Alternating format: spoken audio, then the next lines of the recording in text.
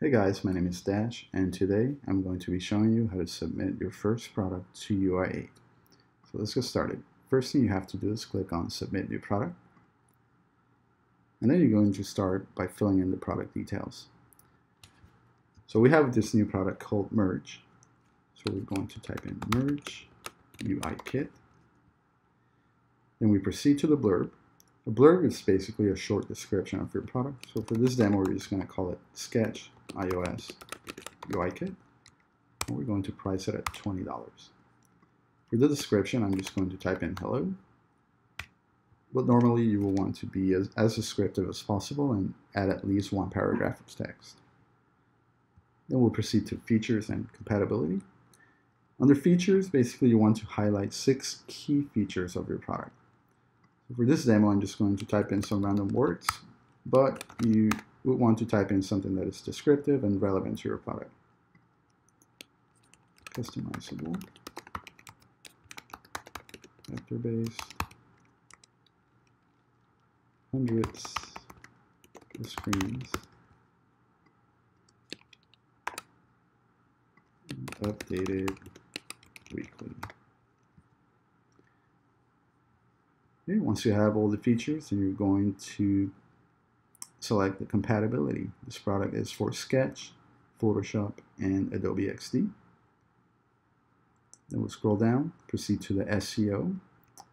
For SEO, you want to type in a description. You could just copy paste what you have on the blurb and enter some keywords that are relevant to your product. I have a set of keywords here, so I'll just select those. And then you have 2 optional fields. One is for a live preview, which is basically for anything that is hosted outside of UI8. For example, you may have a WordPress theme or something like that that is in some other website, so you will want to type in the URL here. And if you have a product demo uploaded to YouTube or Vimeo, you will want to type in the iframe code in this field. Since we don't have that for the demo, we'll just leave it blank and proceed up here. Next up is the product card image.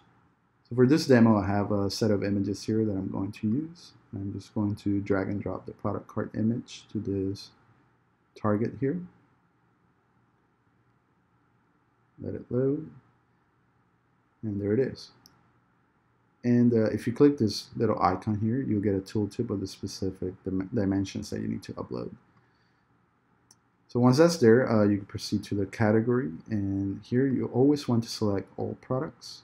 In this case, we are publishing a UI kit, so we want to select that.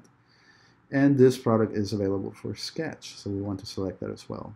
Sketch has its own category on UI8, so if you have a Sketch product, make sure to always select this option.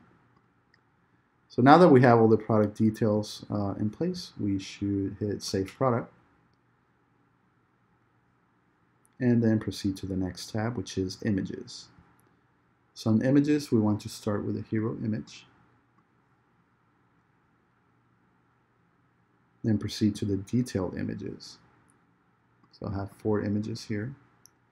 So for this demo, I have 4 detailed images, but I recommend that you upload at least 8 images. That way you provide at a glance more information and more visuals to your potential customers. So there it is. Next up, we have full preview images. Full preview images are basically higher resolution presentations of your product, similar to what you see on Behance, where you have long scrolling images. This is where you want to upload these.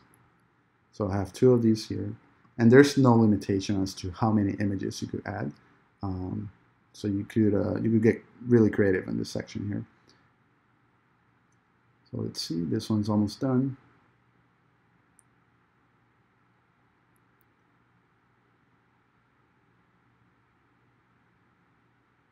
And almost there.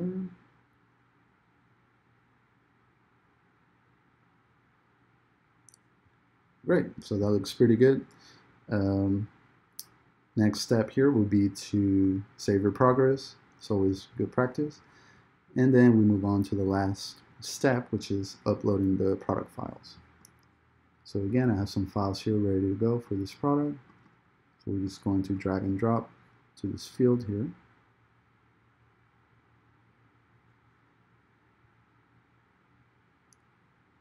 And the product file will automatically be named for you, so you could just leave this field the way it is, but if you want to, you could edit, maybe it's a new version of this product, you want to call it 2, that will be totally fine. Just make sure after you make any changes here, you hit Save Product.